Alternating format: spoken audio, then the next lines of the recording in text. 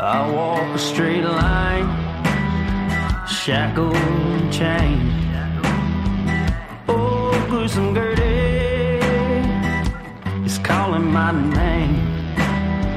There is no mercy in this penitentiary. Just ask the Hill String Gang or Angola 3. I'm here for life, I'm here to die. Inside these walls, inside the wire. And when the wolf cries, I know it's over. Oh, bloody Angola. Oh, bloody Angola.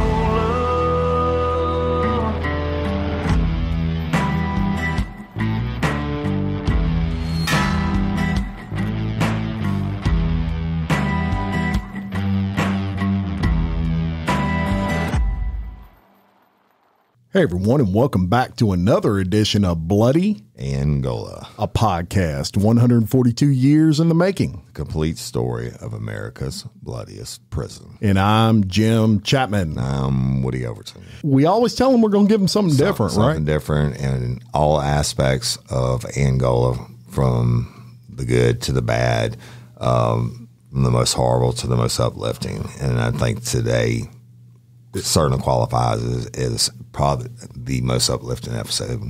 I would definitely agree with that. I mean, it's in totality. Yeah. It's a really, really, you know, born out of tragedy is basically a daily miracle. You got that right. And so brace yourself because this story will get you. As a matter of fact, I do want to mention before we even get started that the way I met this gentleman was through P2P, which is another podcast that Scott Huffman's been on our show. Penn Century Penthouse Show. Yes.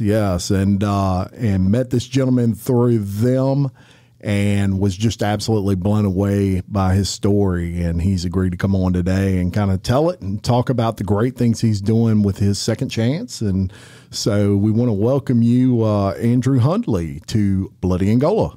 Thank you for having me. Andrew, I told you just briefly before we started, I want the people to know who you are, good, bad, and indifferent. But the world needs more people like you, right?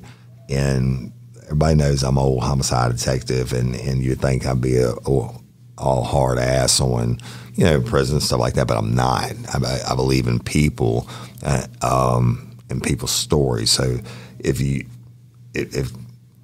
tell me where you grew up, and to just tell you a story, and I'm gonna interrupt you a lot and ask a lot of questions, because if I don't, it'll just slip my brain. Sure. In 1981, I was born at Opelousas General Hospital. Got some Billy's boot. Cajun country. Really? Yeah. My parents lived in Eunice, but The home of the Purple Peacock. Opelousas had the best local hospital at the time, and that's where my mom wanted to deliver me. Grew up, middle son, older sister, younger sister, to loving parents, and grew up in Eunice, and just sort of had the normal life of a kid from Cajun country. I probably passed you a couple times on my way to the Purple Peacock. I'm a lot older than you are. Well, and I can hear even in your voice, you've got that kind of accent. My wife's family is from Ornerville area, so I kind of pick up a little bit of that Opelousas slang, I guess you could say, from your childhood and growing up. Just normal childhood. I was a good student. Student athlete, loved to play basketball, loved to hunt with my dad. Awesome. And tall guy. You're what, 6'3"? 6'3". I was 6'3" whenever I was 12, 13 years old. Oh, wow. Thought I was going to be 7 feet tall, and just had my growth spurt early. Right. Yeah. All the basketball coaches were like, "Oh yeah, you're playing basketball." Yeah, just had a normal childhood, and whenever I turned 15 years old. It was the summer between my sophomore and junior year in high school, and starting to grow up, and starting to want to experience different things. Right. For the first time in that summer, I had a pretty quick burnout. Started hanging around with different people, started using drugs, started drinking more, went pretty quick, and that's a pivotal time. Sure. Hey, I was pretty hardcore. Well, I mean, it's a growth stage, and your brain's not mentally fully developed, and everything's going crazy at that time in your life. I mean, hormones, questions. You don't really, fitting in is a big thing at that point in everybody's life, and you certainly experiment with different things that you really don't even have any fucking clue, right? What could happen. So yeah. So everything's kind of rocking and rolling, but you start going down this path, maybe just at that point. Yeah, July of 1997, 15 years old, worst night of my life. Yeah. Out with friends earlier that night. The night ends with me killing a 14-year-old. That was the first and only time I ever did PCP in my life. Yeah, didn't know what I was putting in my body. A brother of a friend of ours gave us a joint laced with it. I smoked it, and what I can say is I've never felt the way that I felt that night, and never experienced the rage that I felt that night. And I ended up taking someone's life. It's a crime that I continue to be remorseful and ashamed of. I look back and I don't even recognize the person I was that night. When I committed the crime, I take full responsibility for it.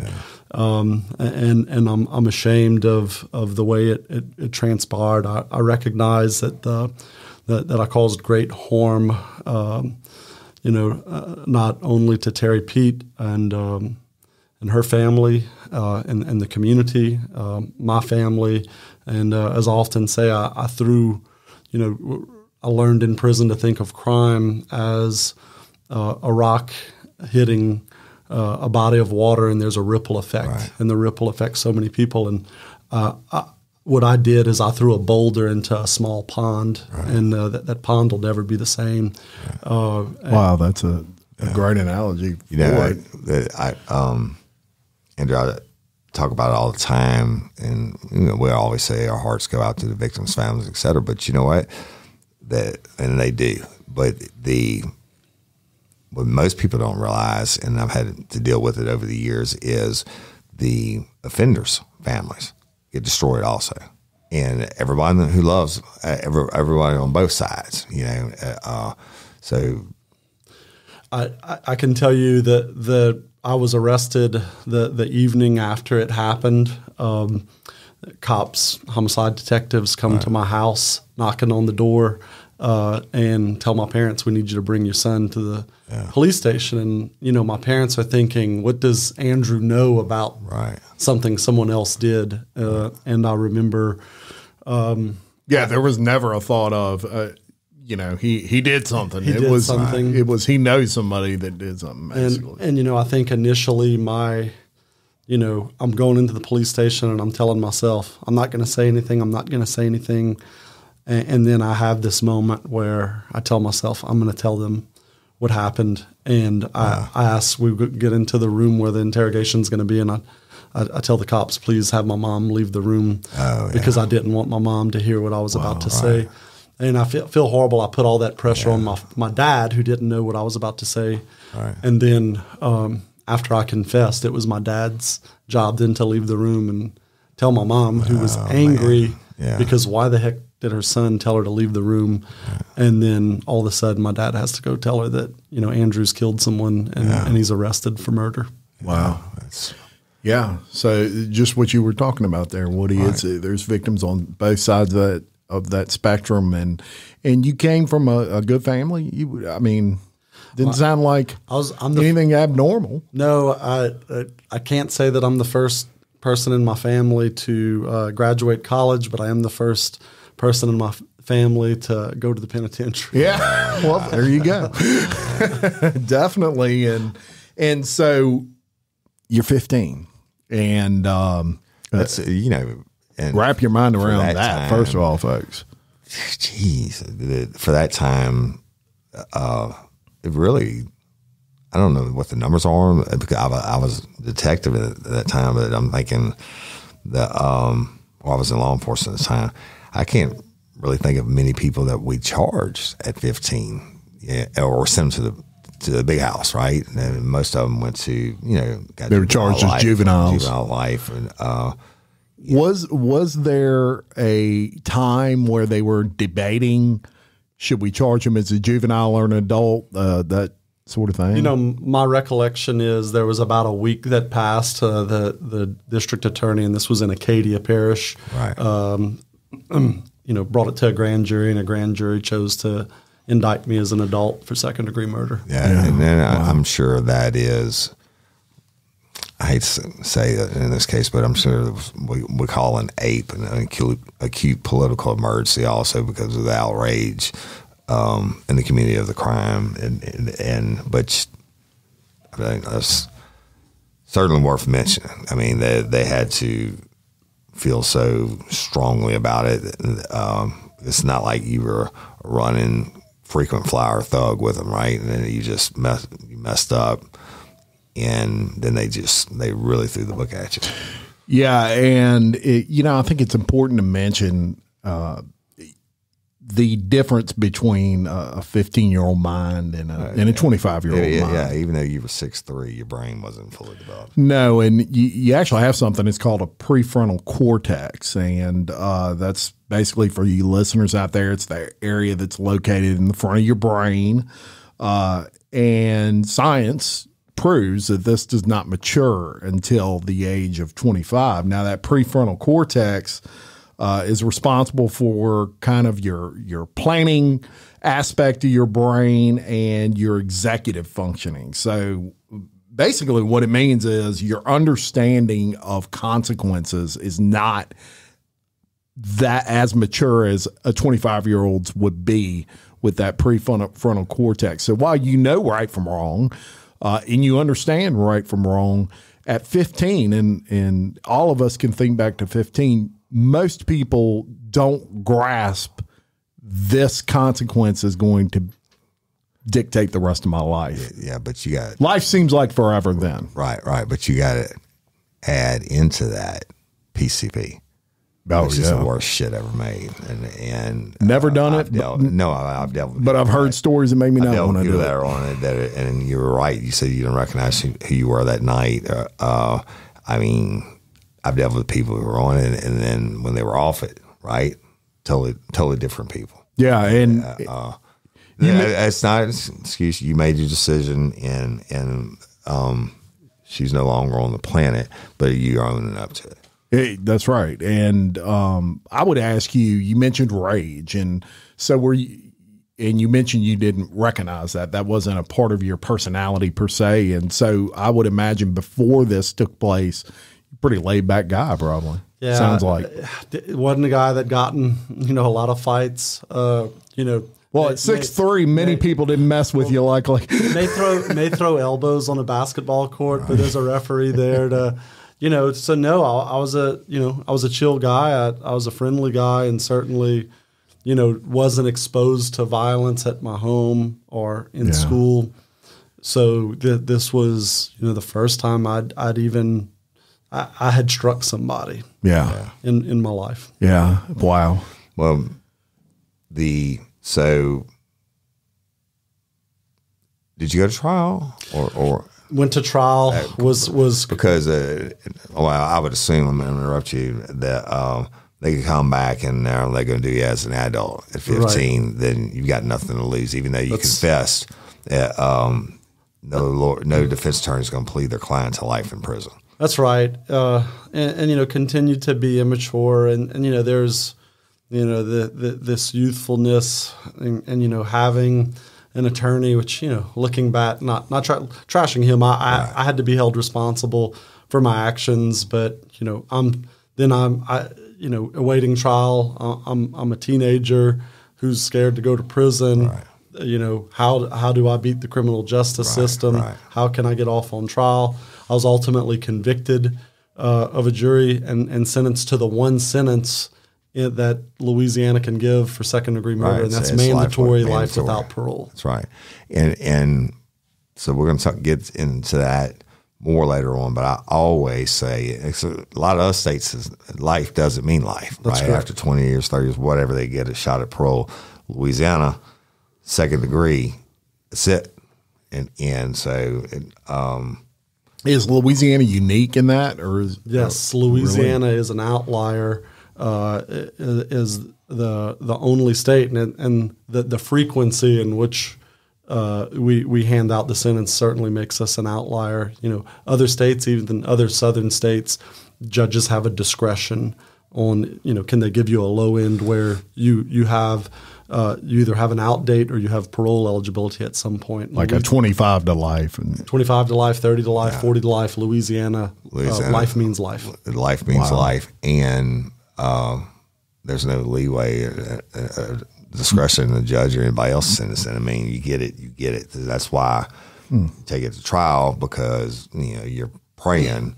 The only other deal would be if they charge with first-degree murder and the death penalty is on the table as an option, and they do that a lot of times just so they'll take the plea for life, right? That's the only way you're going to plead to life. I can tell you when the judge sentenced me after I was convicted, his words were, "I'm sorry for what I have to do, but the state of Louisiana only gives me one sentence that I can give you." Yeah. Wow. Let me ask you just a real hard question. If you can remember, you don't have to answer if you don't want to. When the judge is sentencing you, what's going on in that young brain of yours? So I think part of what saved me and saved my mental health was that I was a dumb young kid whose brain wasn't developed. Kind of living in the moment. And I had this, youthful, naive mindset that, okay, they're saying life, and they're saying life means life, but that can't be what it means. Right. There's going to be some way I overcome this. Right. And what happens is, after several years in prison, I mature. I find a way. I find a routine. I find purpose in my life while I was in prison. And by the time my brain matured and I recognized, wait a minute, everyone else here who was sentenced to life isn't going home. Whenever the light bulb finally went off that I'm likely going to die in prison, I had matured enough to the point where I could handle that. Whereas, you had acclimated. I had acclimated. Whereas I think as a child, which I was still a child when I went to prison, a child who committed a monstrous act, but still a child and still a child's brain, I didn't accept and didn't quite comprehend what that life sentence would be. So I think if I would have, I would have gone to prison a totally different person. Yeah. And I think, not jumping the gun, but why we actually see this Buck's conventional wisdom, people who go to prison, who get in trouble at a young age, actually have a great propensity to change because they haven't finished developing. And I think that's what happened in my case was I didn't know what I was getting into, but once I started to develop, I attained this quality of life, attained skills that I didn't have. I rebuilt my life. You did your time. You didn't let your time be. No, I did my time. Right. Well, and I'll tell you one thing with what you just said. What I'm hearing from that is when you're young and you get sentenced to a sentence like that, you haven't necessarily lived enough life to realize what you just gave up. Exactly. Yeah. And so if you're 27 and you do that and you've got two kids and a wife and you know a job and that happens, it's a totally different reaction in your mind. I'll tell you, the guys that do the worst time are guys that have kids at home, guys that have a wife or a girlfriend, because their mind is on the outside. Right. And the way to do time is to think about the inside. Don't think about the outside world. Think about the inside. It'll drive you crazy. I'm telling you, guys that have, especially young children or older children that are having their own problems and they feel helpless, those are the guys that don't do good time. Those are the guys that succumb to the environment. It's crazy. That's interesting as hell to me. Right? Yeah. And it makes all the sense in the world. Yeah, because then you feel like you can't do for them, you can't protect them, or you let them down, or whatever. Crazy. Yeah. So you get sentenced, you go to prison. I put a lot of people in prison. I've never put not a 15-year-old for life. What is it like when you go in and you get inside? I'm sure you went to Hunts or somewhere first and got. You tell me. So what's it? What do you think? Especially, and I'm not being racist. You know this is the fact, the ratio of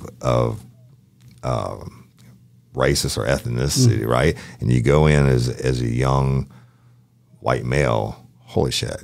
I was scared to death. Watched enough TV to know what media portrays prison to be like. Right.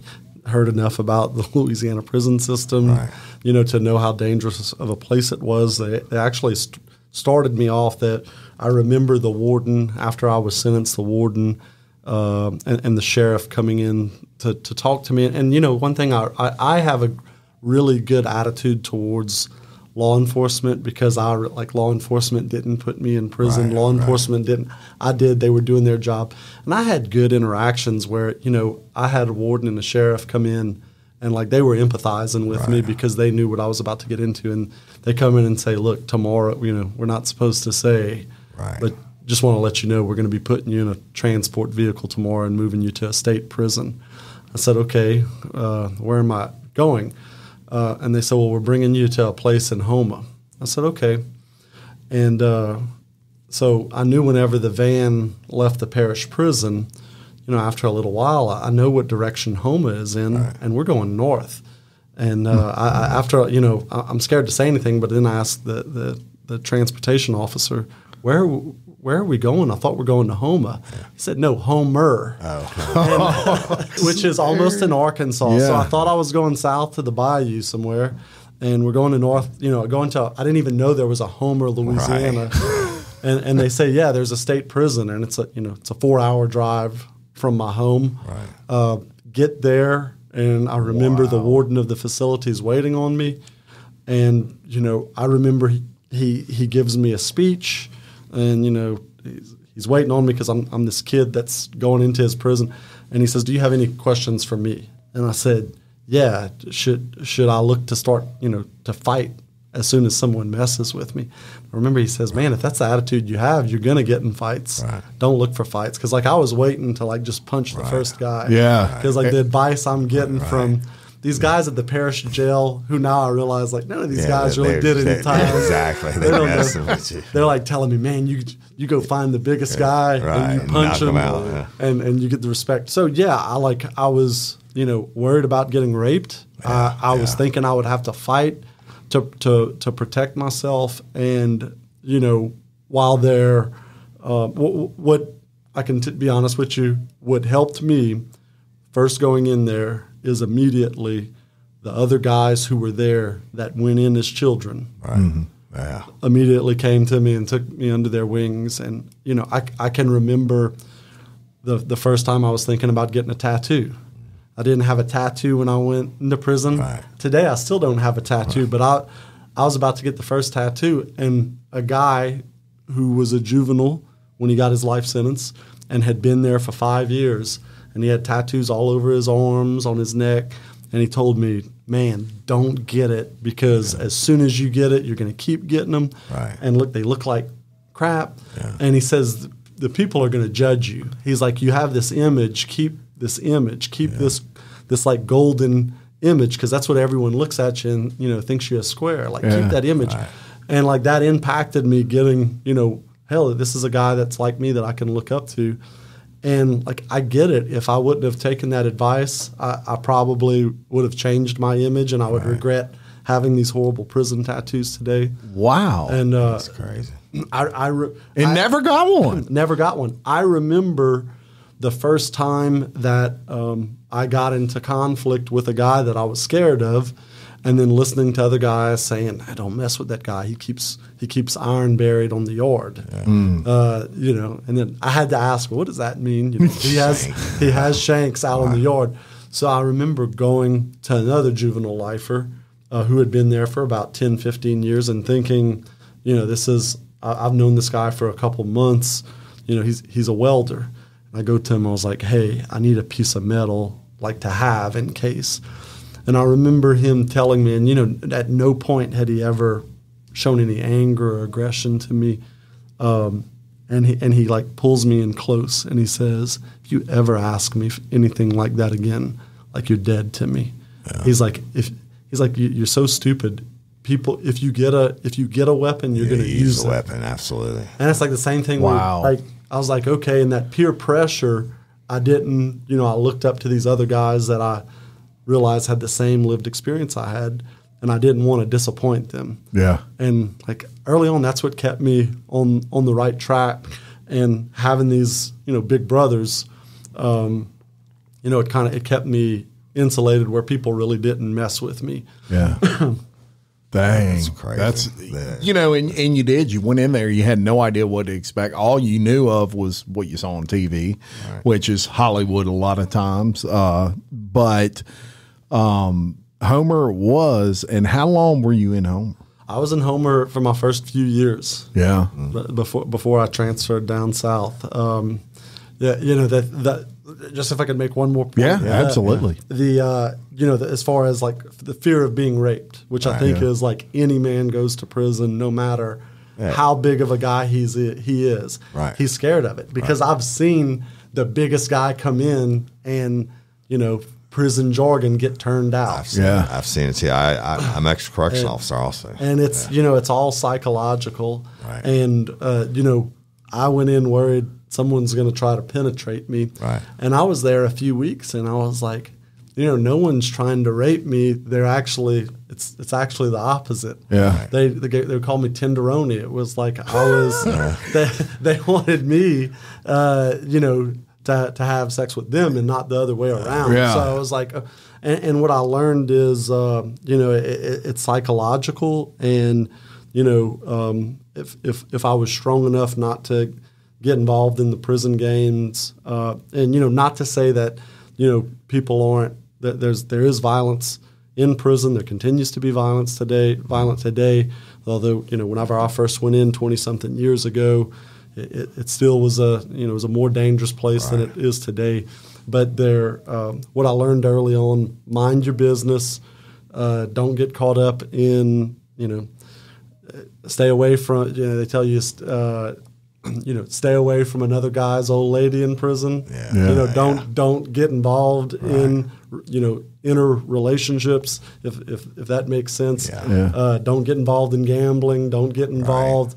You know, mind your business and you know, mostly that's true. And like I carried myself, you know, in a way that I think people weren't looking for reasons to mess with me. Yeah, and from a I guess you'd say an administrative standpoint in prison, you probably kind of stood out versus your typical what you would think of as convict, right? I mean, you're even though you were young when you went in, you speak with an education, right? I knew I was the first job I had was, you know, cleaning up as a juvenile. They had me segregated in a unit. I actually at this prison in Homer, which is David Wade Correctional Center.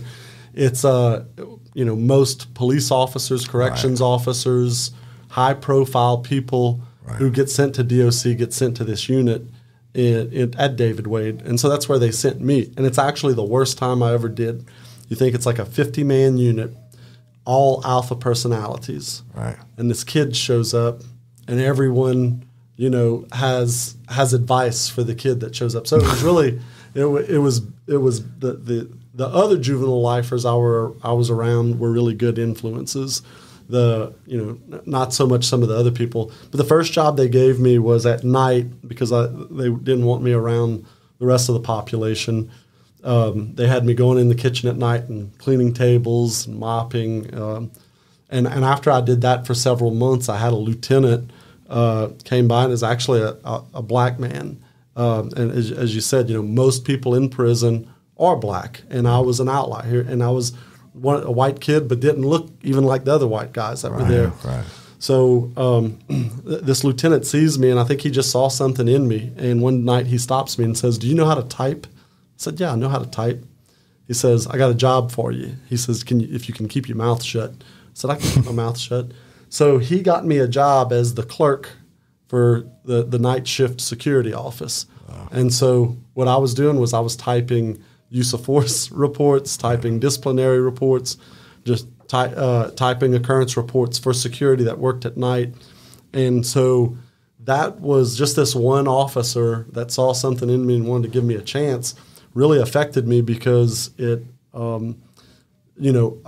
working around security, which is usually like a taboo thing. Right. You don't work for the man. If you work for the man, you're a rat. Right. I think people gave me leeway because they saw me as a kid that really didn't know a lot about it. But I learned from like sort of a security perspective how they think, how they see everyone. And it helped me for the rest of my incarceration where I understood like, hey, if I'm dealing with a free man, I know better how they think. I know what their processes are. So I was just really lucky early on having these privileges, not just the way I looked, but opportunities that educated me about prison life. Very like God used so many different people, man. The best sides, even like the welder, you said, like, hey, dude, you'd be dead to me if you ever asked for that again. And the CO just made a little piece of Jesus and said, hey, give this kid a shot, right? And then you're able to take that because at some point, I would assume after you're 21, they ship you. Yep. And so you're better prepared for where you go next, which is Dixon Correctional. That's where I worked at. DC. Of course, I trained at Angola, but Burl Kane was actually my warden, and then I ran the first Rec Room A, and then I got it doesn't matter. Yep. Then Burl Kane sent me to work in cell blocks. So I had 2 tiers of work, WCB, and then 2 tiers of admin say. So now you're headed there, and what's the thought process? Well, it's a new place. I asked to be closer to home, right? And still at that point trying to avoid Angola. Yeah. But I end up at Dixon Correctional Institute, and I'm there for several years. This is a point now I'm in my early 20s.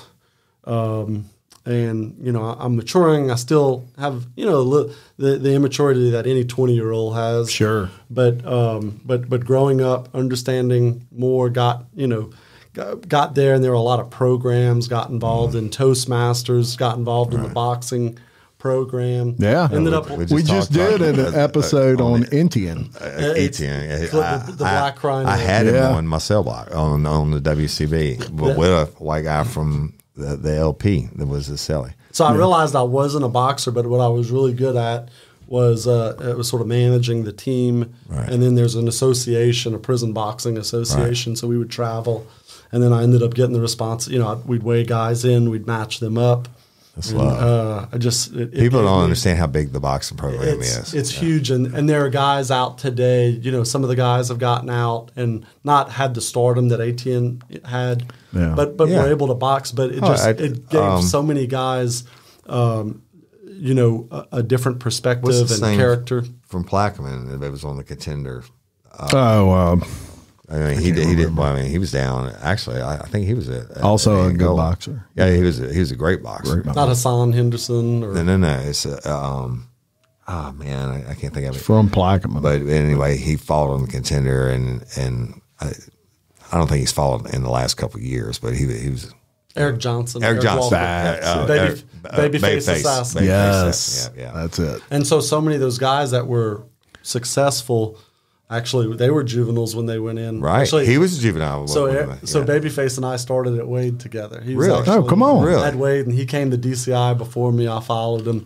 And, they got at DCI, they have a youthful offender program, 15, 16-year-olds, not lifers, but and they had a warden there, Larry Eichard, assistant warden that was over the boxing team.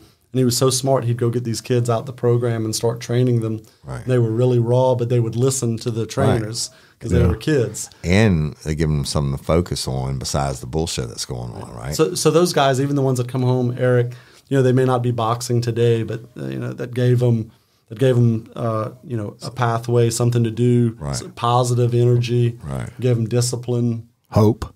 Yeah. And before we go any further, I want to mention this because you can certainly speak to it. But Woody has mentioned this several times, as well as Kelly Jennings, who has her own podcast but is a guest of ours frequently. And that is the most important thing from an administrative standpoint to give to any prisoner, any convict, is hope. Because without that, you have no control. Well, it speaks to what he said earlier about the older people coming in with the families and the kids and stuff like that. They're focusing on the outside. They're not focusing on anything positive. There's no hope. Yeah. They're thinking. Well, and one unique thing you did when you went to DNC, when you went to DCI, was you started getting involved in a lot of programs. And you mentioned Toastmasters. What is that for those? So we say it's a leadership and communication organization. It's helps you with public speaking. Awesome. So there are people who are terrified of speaking that get in it and learn how to speak. And then there are people like me who think that they're better speakers than I can relate. And it helps us refine our skill, not say as many uhs, or try to disguise our accent sometimes. Yeah. But it just gave me an avenue to focus on. And like all this time, I'm taking college courses. Right. I'm improving my education. I started working for the warden. Right. And that gave me an opportunity. I say that what I practice today is servant leadership. Yeah. And I always try to think of my role as a leader as how can I help others, not how society can serve me, but how I can serve others. And where I sort of developed that, I think I had that personality when I was a kid, but working for the warden, everyone always, needs help in prison. And you were someone that could go, a conduit. You can do like, hey, I don't get involved in it, or you can be a conduit. Right. Or you can be the shady guy who does favors and ends up getting in trouble and gets booted out. But I was the conduit, and I would help people. And I would help other young guys coming in. I would help old timers. And it's just sort of something I was good at. The administration trusted me when I brought something that I wasn't trying to help someone. You brought some stuff that was legit. That wasn't personal gain for me. So I think the long story short was that's sort of where I developed this skill for what I do today. In how can I use whatever influence I have to benefit people who need help. Yeah, and it's a unique experience. And I would even add to that at that time in your life, it was the education aspect, not only that helped pass the time, but also gave you hope that even though you were sentenced to life with no parole, I don't know if at this point it had clicked yet, or if you were one of these people that always had that positive attitude that, hey, I'm going to appeal this or appeal that, or something's going to change. I didn't do. When you get a life sentence, there's one mandatory appeal, and it happened. And after it happened, I never filed another appeal. Wow! Just really early on, and I look back and I was like, man, I did wise things. I don't know how wise I was then, but I made a lot of good decisions, because if I would have got caught up with appeal, don't take responsibility, because if you take responsibility, then you may not have a shot for a court to And I just was like, man, I'm going to do my time, and I'm going to figure, I'm not going to worry about the BS. And control what you can control. Well, by that time, I really just wanted to say, like, hey, I don't want to be, after being in prison for a really short time, like a couple months, I saw a big difference between the guys that, just were cynical and like the system messed over me and I didn't do it. Right? It got me bad. Yeah. And the guys that were like, man, I did what I did and I'm taking my lick. Like those guys just seemed so peaceful. So I was like, I want to be one of those guys. See, if you're focusing all your energy on the pills and they got me bad and all that, then you wouldn't have the energy to put into all the boxing program or working with the warden or the public speaking. If you college courses, educating myself. Didn't you get like 40 hours there or something? Yeah, I ended up earning actually more than that, but I was able to eventually transfer 40 hours whenever I left prison. Right. Well, so it could have been. Which is a heck of a start. Yeah, which is a heck of a start. I wasn't able to earn a degree, but thankfully, all those Englishes and maths. Biology, all the stuff you don't want to take. Stuff you don't want to take. Biology 1 and 2. You get them while you're down, right? They had a captive audience. So the guys that are stuck in the law library, and look, power to them because there are innocent people in prison. Yeah, I get that. And I get it, but like that becomes a full-time job and an obsession. And those guys that go down that rabbit hole, they stay down that rabbit hole. Yeah. So you in DCI and you're doing the right things, you're getting involved But one thing is when you're at, what guys in prison would call satellite camps, they're state prisons. Yeah. But, they don't really make lifers trustees, especially young lifer. Right. Because, really? Okay. Yeah. So to be a trustee at Angola is a totally different criteria than being a trustee everywhere else. Right. Angola is 10 years before you get considered, right? Right. But everywhere else, if you're a lifer, they're not making trustees at DCI, at Hunt. They're not making you a trustee based really on what your behavior is or how, it's based on how much time you have left. Right. Because the thought process is short-termers have less chance. Aren't going to escape. Right. Yeah. Long-termers are going to escape. At Angola, everyone's a long-termer. That's true. So the outlook. So going to Angola was an opportunity to become a trustee. And, after being, at a couple of prisons, but, wanting to, I want to feel like, I'm free and everyone knows like, hey, by that time, I'm not scared of it. I've done enough time where I've like, hey, I can go somewhere and I can, even to the bloodiest prison in America, I can go and figure out how to, to stay above the violence and to be, be involved in positive things. So I knew going to Angola would give me the opportunity to be a trustee. Now, before you went to Angola, wasn't there a point where you worked for the Louisiana State Police headquarters? Yes. So before I was at State Police headquarters for a few years. I actually worked at the Jazz Tech facility. Yeah, that's the training. I retired from the State Police. Yeah, so I worked at Jazz Tech, worked for the administration. Did you stay at the barracks at the Jazz barracks? Tech? I stayed at the barracks. This is a great story, by the way. Got my only write-up that I had in my entire incarceration at the barracks, and it was an unauthorized female visitor. Really? Tell me about this one. I got to hear this. If anything's worth a write-up, that is. I would assume, is that a high court? Yeah, that's a high court write-up. It's a rule 30, and I forget the initial, but the rule is no unauthorized female visitors on the premises, and people may say, "How can you get a?" But at the office where I worked, there was a female visitor, so I had to, I was told, "Hey, you can't stay here. You can't stay here." So at that point, I knew. Well, after having done, been in satellite places, but I can't be a trustee. Jazz Tech is a state police training facility, but actually.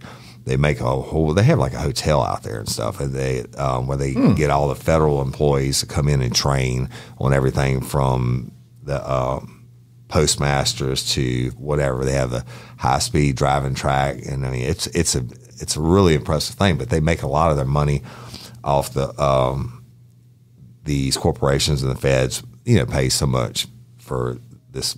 It's a world-class training facility. Yeah. But I don't know how big the compound. I guess you would call it a compound. But inside that is a mini prison, a satellite camp is what it's called. Tell us about that. It's a dormitory. You imagine it's 2 dorms in one big building.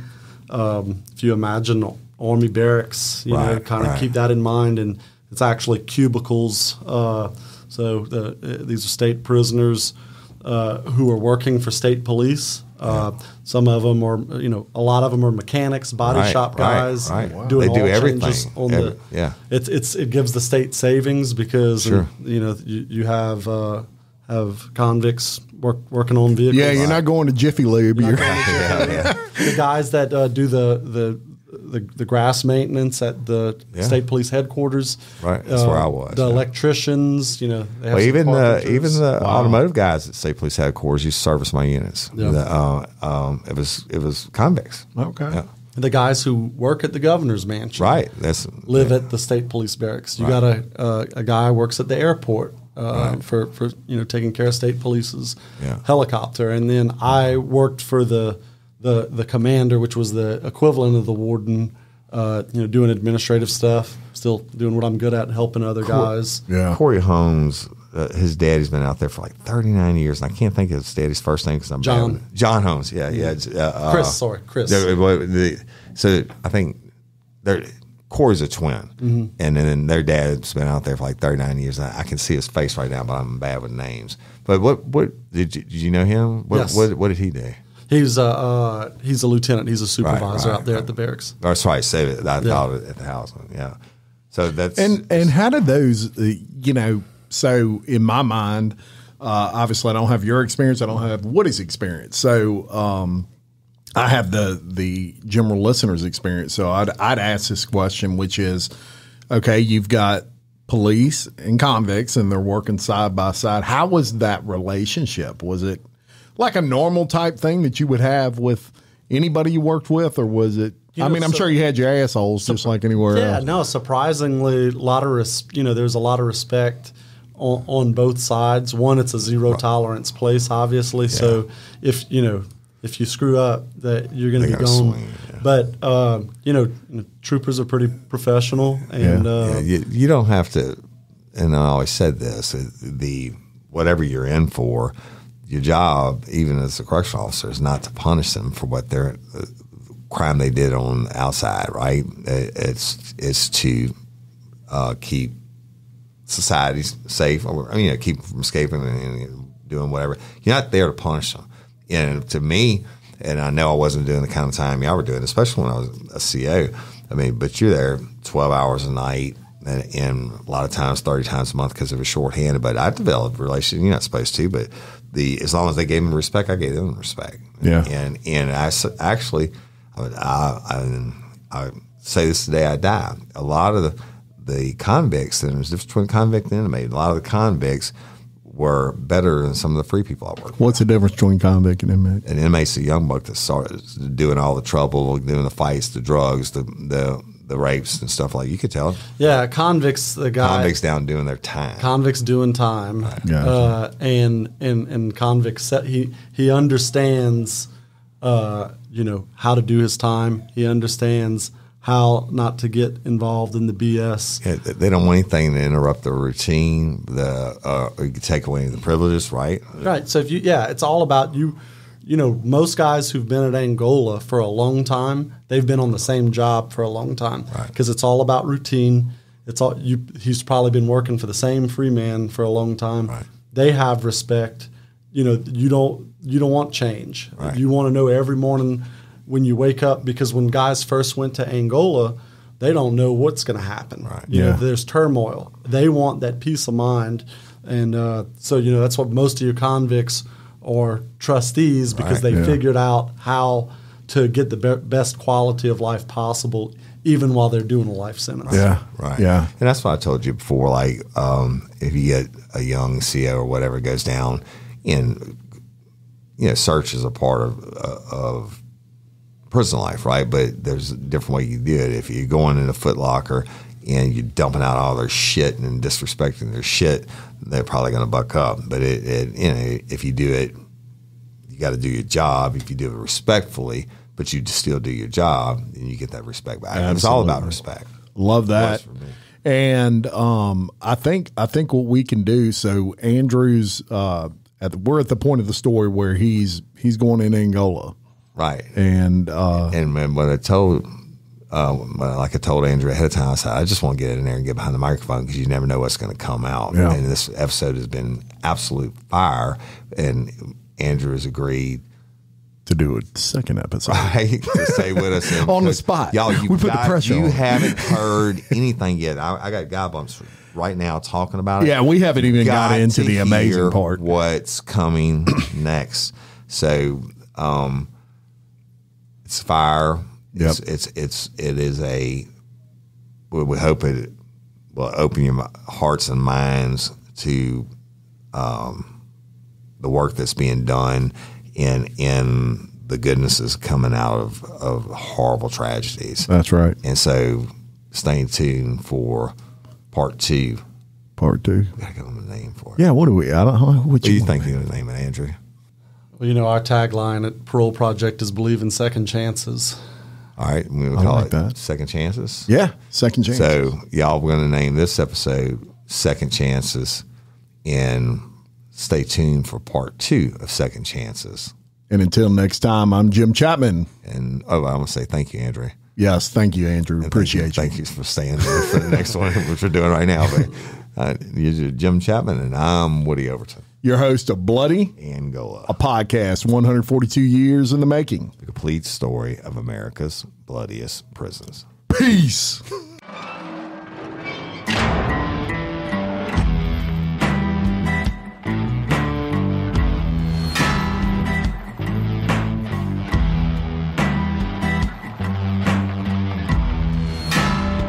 I walk a straight line, shackled and chained.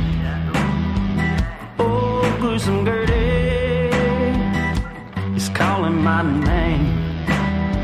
There is no mercy in this penitentiary.